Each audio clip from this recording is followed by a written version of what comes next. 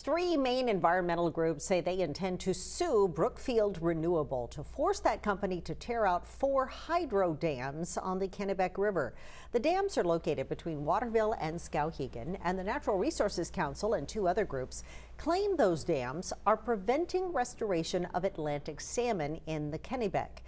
They say young salmon smolts from the Sandy River are killed in the dams when they try to swim downstream to the sea, and the few adult salmon coming upriver can't get past the dams. This is the last best hope to save salmon in the United States. We will lose salmon in the United States if we do not restore them in the Kennebec. These dams are not a significant source of energy. They are the largest impediment towards successfully restoring Atlantic salmon and the host of other sea-run species that are also necessary to restore if you want to bring salmon back. These are the same 4 dams the Maine Department of Marine Resources wanted removed in order to improve fish passage up the Kennebec. The Brookfield spokesman said that the company is already in talks with federal agencies about improving fish passage at these dams.